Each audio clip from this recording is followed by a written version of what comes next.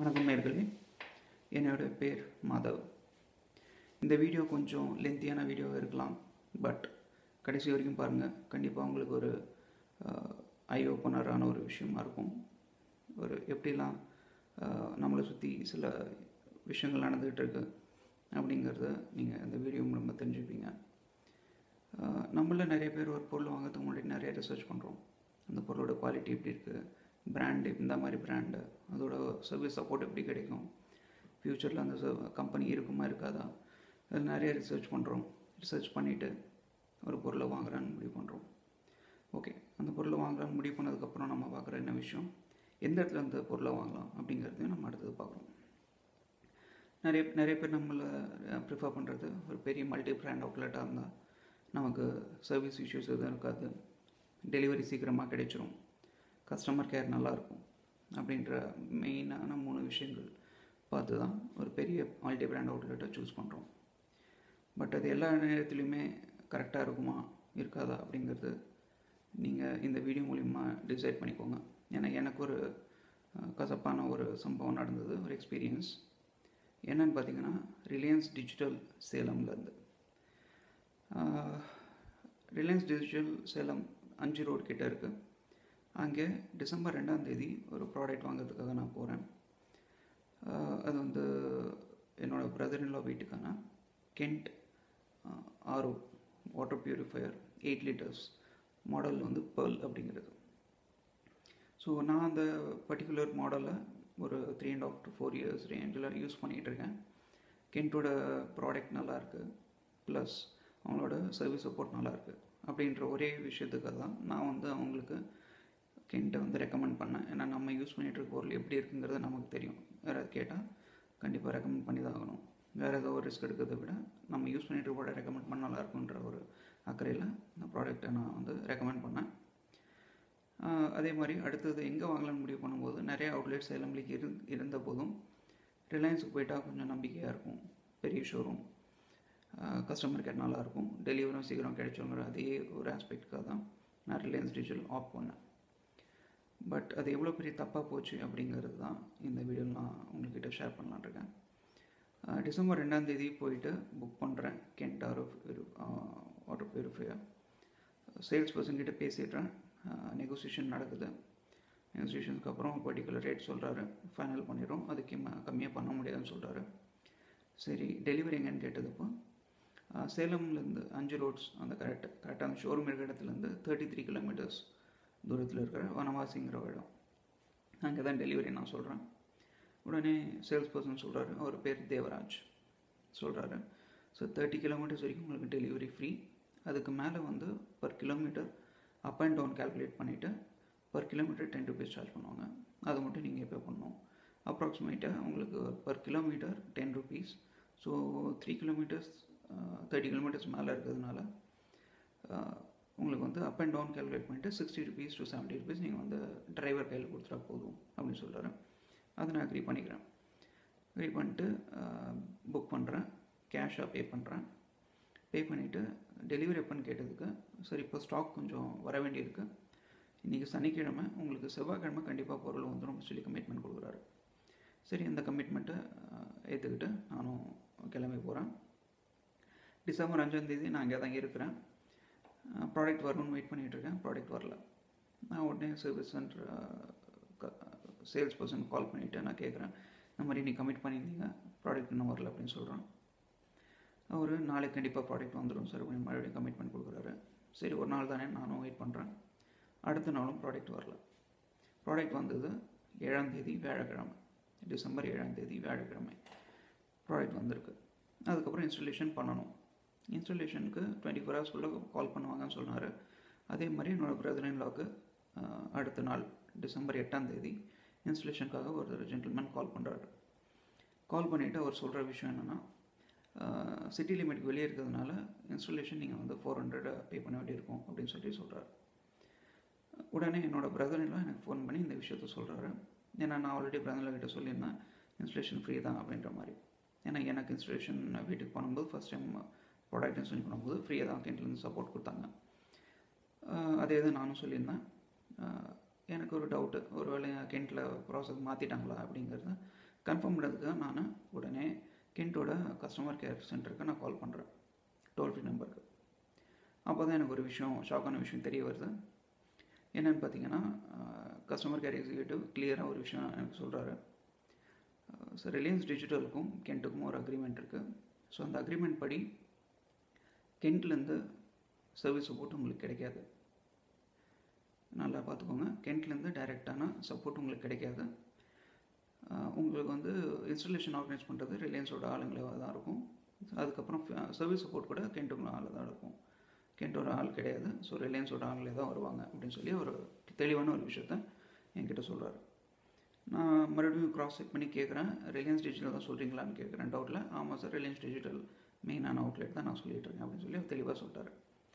உடனே நான் அந்த காலை கட் பண்ணிவிட்டு அந்த சேல்ஸ் பர்சன் கால் பண்ணுறேன். என்ன அட்டென்ட் பண்ண சேல்ஸ் பர்சன் நான் கால் பண்ணுறேன். கால் பண்ணிவிட்டு இந்த மாதிரி இன்ஸ்டலேஷன் உங்கள் பர்சன் கால் பண்ணியிருக்காரு. ஸோ இன்ஸ்டலேஷன் சார்ஜஸ் 400 ஆகும்னு சொல்லியிருக்காரு. இது என்ன விஷயம்னு சொல்லி நான் கேட்குறேன். நான் அவர்கிட்ட காட்டிக்கல, அதாவது கென்ட் சர்வீஸ் சென்டருக்கு நான் ஃபோன் பண்ணி பேசின விஷயத்த அவர்கிட்ட காட்டிக்கல. அதனால் நான் இந்த விஷயத்தை கேட்ட உடனே சொன்னார், ஆமாம் சார், சிக் லிமிட் வெளியே இருக்கிறதுனால நீங்கள் அந்த 400 மினிமம் சார்ஜ் நீங்கள் பே பண்ணியிருக்கோம் அப்படின்னாரு. நான் புக் பண்ணும்போது இந்த விஷயத்தை நீங்கள் சொல்லவே இல்லை அப்படின்ற விஷயத்த நான் அவர்கிட்ட கேட்குறேன். இல்லை சார், நான் சொல்லியிருப்பேனே அப்படின்ற மாதிரி ஒரு தோரணையில் கேட்டார். நான் கிளியராக சொன்னேன், நம்ம டெலிவரி விஷயத்தை பற்றி பேசிகிட்டு இருந்தோம். ஸோ 3 கிலோமீட்டர் வெளியே போகுதுன்னு சொல்லிட்டாங்க. ஸோ அதோட டெலிவரி சார்ஜ் கொஞ்சம் எக்ஸ்ட்ரா வரும், 60-70 ருபீஸ் எக்ஸ்ட்ரா வரும்லாம் சொன்னீங்க. இந்த பேச்செல்லாம் போய்ட்டு இருக்கும்போது நீங்கள் கண்டிப்பாக சொல்லியிருக்கணும், அதை நீங்கள் அதை சொல்லவே இல்லை. ஏன்னா எனக்கு நல்லாவே தெரியும் கென்ட்லேருந்து இன்ஸ்டலேஷன் ஃப்ரீ தான் அப்படிங்கிறது நல்லாவே தெரியும். அந்த நம்பிக்கையில் தான் நான் வந்து அதை பற்றி டாபிக் எடுக்கலை அப்படின்னு சொன்னேன். அது வரைக்கும் இல்லை சார், கண்டிப்பாக சார்ஜ் இருக்கும், சிட்டி லிமிட் வெளியே இருக்கிறதுனால அப்படின்னு சொல்லி அவரையும் சொல்கிறாரு. மேற்கொண்டு நான் அதுக்கப்புறம் தான் ஓப்பன் பண்ணுற விஷயத்த நான் கென்ட் சர்வீஸ் சென்டருக்கு ஃபோன் பண்ணி கேட்டேன். அவங்க வந்து ஃபஸ்ட் இன்ஸ்டலேஷன் ஜென்ரலாக ஃப்ரீ தான், பட் ரிலையன்ஸுக்கும் கென்ட்டுக்கும் ஒரு அக்ரிமெண்ட் இருக்குன்ற மாதிரி அதை சொன்னார். ஸோ அதுபடி கென்ட்டோட வாரண்ட்டி சப்போர்ட் கிடைக்காதுன்னு சொல்லி சொல்கிறாங்க. அது உண்மையா அப்படின்னு கேட்குறேன். அதுக்கப்புறம் அவர் கொஞ்சம் ஹெசிடேட் பண்ணுறாரு, தயக்கமாக பேசுகிறாரு. அதுக்கப்புறம் மறுபடியும் சொல்கிறாரு, சார் ஓகே சார், நான் உங்களுக்கு இன்ஸ்டலேஷன் ஃப்ரீயாக நான் பண்ணி கொடுக்க சொல்கிறேன் அப்படின்னு சொல்லி ஒரு ஃபேவர் பண்ணுற மாதிரி தோரணையில் அவர் என்ன சொல்கிறாரு. நான் எதிர்பார்க்குறது வாரண்ட்டி நார்மலான ஒரு விஷயம், இன்ஸ்டலேஷன் ஃபஸ்ட் இன்ஸ்டலேஷன் ஃப்ரீயாக பண்ண வேண்டிய ஒரு விஷயம். அது வந்து ஒரு ஃபேவராக மாற்றி ஒரு ஹெல்ப் பண்ணுற மாதிரி ஒரு விஷயத்த என்கிட்ட முன் வச்சார். சரி, இருந்தாலும் பரவாயில்ல, இன்ஸ்டலேஷன் பண்ணால் போதும், இருக்கிற வாட்டர் ப்யூரிஃபை ஆல்ரெடி ப்ராப்ளம் இருக்குது, சீக்கிரமாக இன்ஸ்டால் பண்ணால் போதும்னு சொல்லி நான் அக்செப்ட் பண்ணிக்கிறேன். பட் கால் கட் பண்ணிவிட்டு ஒரு 1 ஹவருக்கு அப்புறம் தான் எனக்கு ஸ்ட்ரைக் ஆகுது, இந்த மாதிரி இன்ஸ்டாலேஷனுக்கு இவ்வளோ கன்ஃபியூஷன்ஸ் இருக்குது. ஒருத்தர் வந்து சார்ஜஸ் இருக்குன்றாரு, ஒருத்தர் சார்ஜஸ் இல்லை, நான் ஃப்ரீயாக பண்ணி கொடுக்குறேன் அப்படின்னு சொல்கிறாரு. இது எந்த அளவுக்கு ஒர்க் ஆகும்னு எனக்கு புரியல. நாளைக்கு ஏதாவது ப்ராடக்ட் ஃபெயிலியரு, நிறைய கம்ப்ளைண்ட்ஸ் இருக்குது அப்படின்ற மாதிரி ஏதாவது விஷயம் வந்ததுன்னா ஒவ்வொரு வாட்டியும் கால் புக் பண்ணால் யாரை நான் கால் பண்ணி பேசணும்? ரிலையன்ஸ்க்கே ஃபோன் பண்ணி கேட்கணுமா? இல்லை அவங்க வேறு ஏதாவது புது ப்ராசஸ் சொல்லுவாங்களா? ஒவ்வொரு வாட்டியும் கால் பண்ணும்போது சிட்டி லிமிட்டுக்கு வெளியே இருக்குது, நீங்கள் 400 விசிட்டிங் சார்ஜ் கொடுத்தா ஒன்றுன்ற மாதிரி பிரச்சனை பண்ணுவாங்களா? அது அந்த டைமில் நான் பேசிகிட்டு இருக்க சேல்ஸ் பர்சன் நாங்கள் கம்பெனியில் இருப்பாரா இருக்க மாட்டாரா? ஸோ இதெல்லாம் வந்து எனக்கு மைண்டில் ஓடிட்டு இருந்தது.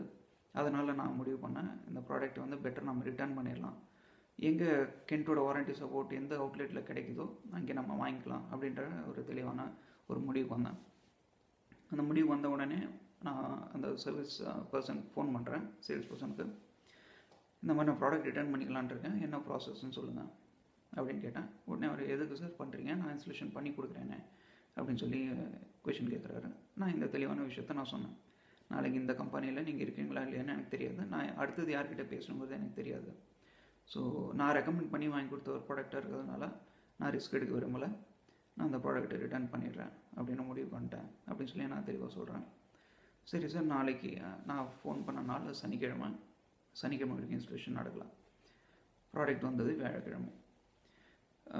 ஸோ ஞாயிற்றுக்கிழமை எனக்கு காலையில் கால் பண்ணுறாரு. இந்த மாதிரி சார் நான் பேசியிருக்கேன், ஒரு மெயில் அப்ரூவல் மட்டும் வாங்கணும், அது வந்துச்சுன்னா என்ன ரிட்டர்ன் வாங்கிக்கிறோம் அப்படின்னு சொல்கிறாரு. சரி சார், அடுத்தது எப்போ கேஷ் வந்துடும், எப்போ வாங்கிக்கலான்னு கேட்டதுக்கு சார் உங்களுக்கு அடுத்த ஷாக்கான விஷயம் சொல்கிறாரு. உங்களுக்கு வந்து கேஷாக கொடுக்க மாட்டாங்க சார், ரிலையன்ஸ் கூப்பனாக கொடுத்துருவோம் நாங்கள் அப்படின்னு சொல்கிறாரு. நல்லா பார்த்துக்கோங்க, நான் பே பண்ணது கேஷில், ரெடி கேஷாக பே பண்ணேன். பட் அவங்க வந்து ப்ராடக்ட் ரிட்டர்ன் பண்ணும்போது அவங்களோட கூப்பனை கொடுப்பாங்கன்னு சொல்கிறாங்க. ஸோ அந்த கூப்பனை வச்சு என்ன பிரயோஜனம்? நீங்கள் வேற ஒரு அவுட்லெட்டுக்கு போயிட்டு அந்த பொருளை வாங்க முடியாது. ரிலையன்ஸ்லேயே நீங்கள் வேறு ஏதோ பொருளை வாங்கிக்கணும். இந்த மாதிரி லாக் பண்ணாங்க.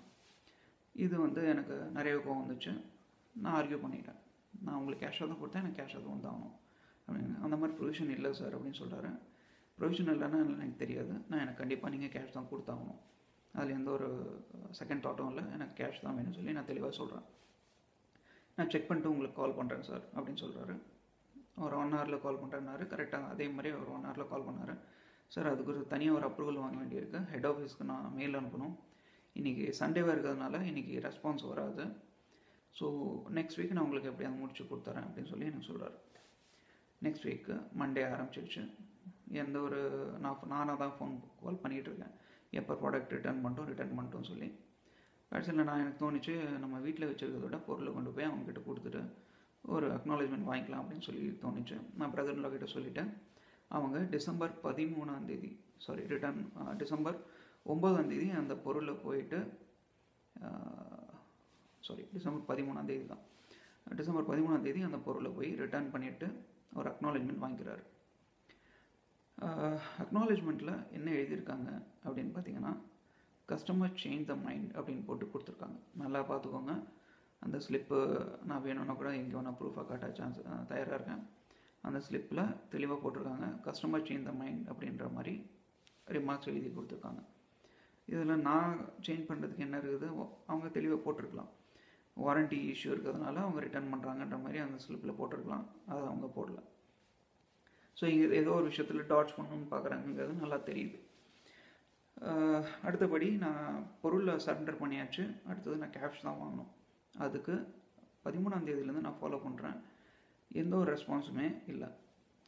15 டிசம்பர் 15 நான் அவங்களோட டெஸ்க்கு ஃபோன் பண்ணுறேன். சேலம் ரிலையன்ஸ் டிஜிட்டலோட டெஸ்க் ஃபோன் பண்ணிவிட்டு, இது என்னங்க இஷ்யூ, ப்ராடக்ட் கொடுத்துட்டு வந்தாச்சு, அக்னாலஜ்மெண்ட் கொடுத்துட்டீங்க, கேஷ் கொடுக்குறீங்க, எவ்வளோ டிலே பண்ணுறீங்கன்னு கேட்டதுக்கு, சார் நீங்கள் வந்து பிரான்ச் மேனேஜர்கிட்ட பேசி பாருங்கள் அப்படின்றாரு. நான் பிரான்ச் மேனேஜர் நம்பர் கொடுங்கன்னா கொடுக்க மாட்டேறாங்க. நானும் மறுபடியும் கோவமாக கத்தி விட்டேன், உங்கள் பிரான்ச் மேனேஜர் எனக்கு கால் பண்ண சொல்லுங்கள் அப்படின்னு சொல்லிட்டேன். ஒரு 1.5 ஹவர்ஸ்க்கு அப்புறம் எனக்கு கால் பண்ணுறாரு. அவருடைய பேர் குழந்தை அப்படின்னு சொல்லி என்கிட்ட சொன்னார். அவர் தான் பிரான்ச் மேனேஜர் நான் நினைக்கிறேன். அவர்கிட்ட கேட்டப்போ மறுபடியும் அவர் முதல்லேருந்து ஆரம்பித்தார். சரி என்ன ரீசனுக்காக சார் ரிட்டர்ன் பண்ணுறீங்க அப்படின்னு சொல்லி கேட்டார். அவர்கிட்டையும் இதே விஷயத்த நான் சொன்னேன். வாரண்ட்டி சப்போர்ட் தான் எனக்கு விஷயம், கம்பெனி வாரண்ட்டி இல்லாதனால நான் நம்பலை அப்படின்னு சொல்லி சொன்னேன்.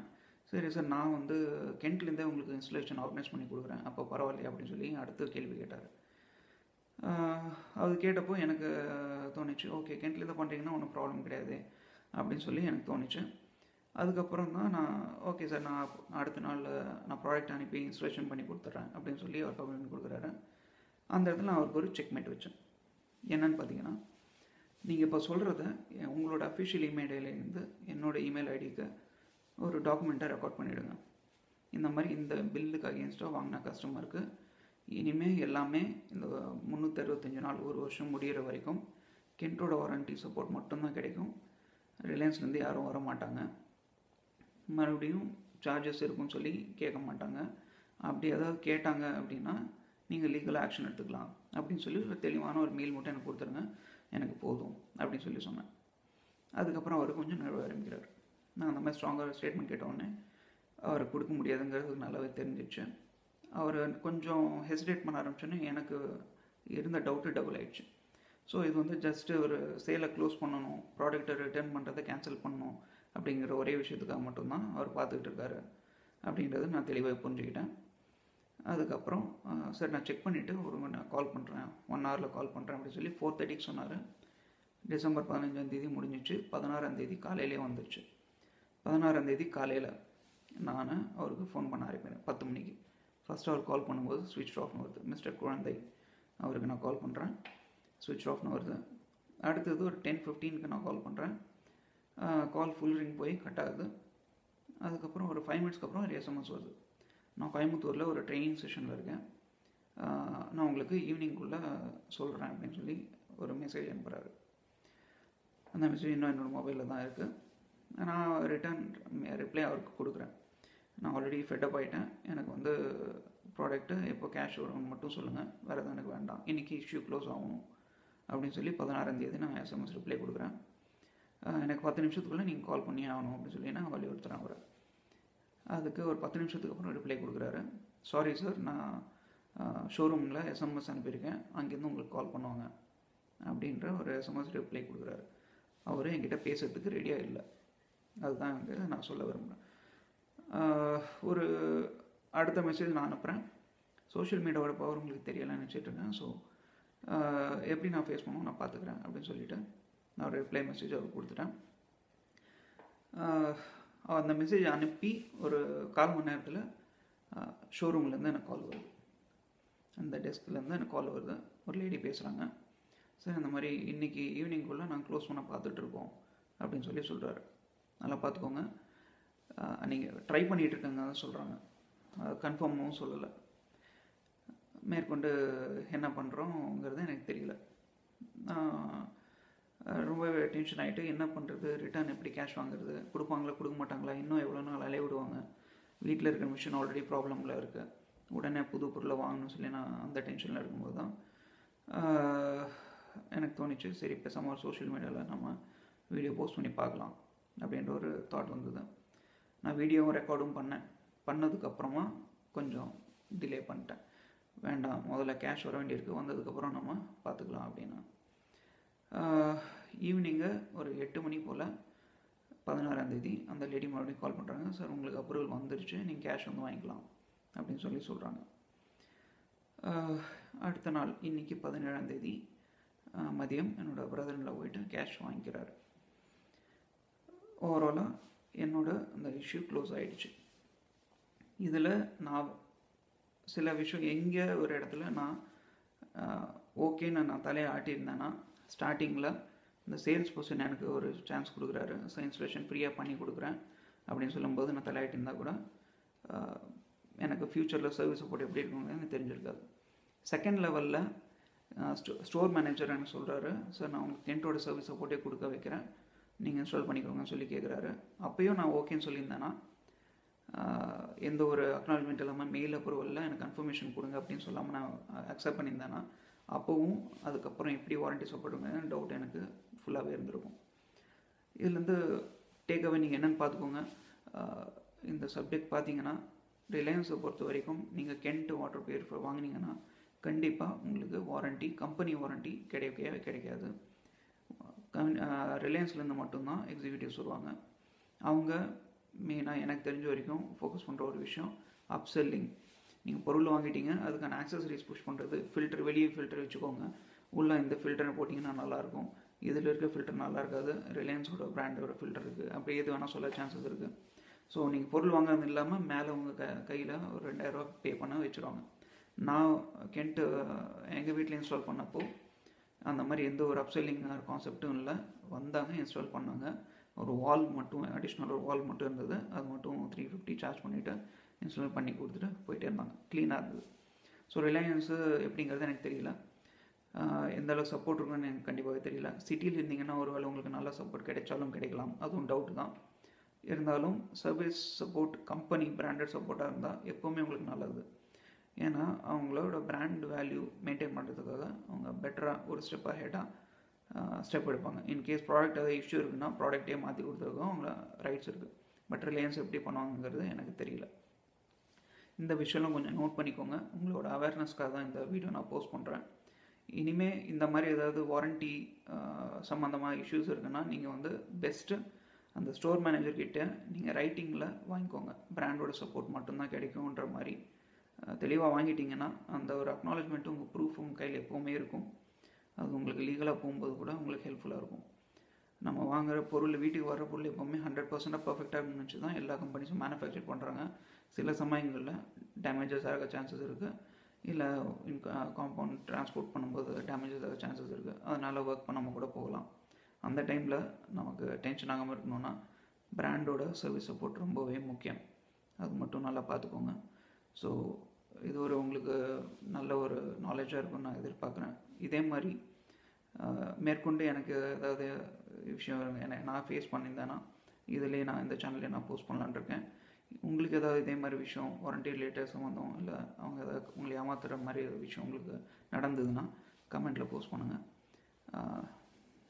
All the best. நான் இதே மாதிரி அப்டேட்டடாக இருக்கேன், உங்களுக்கு நான் போஸ்ட் பண்ணிகிட்டே இருக்கேன். ஜெய் ஹிந்த்.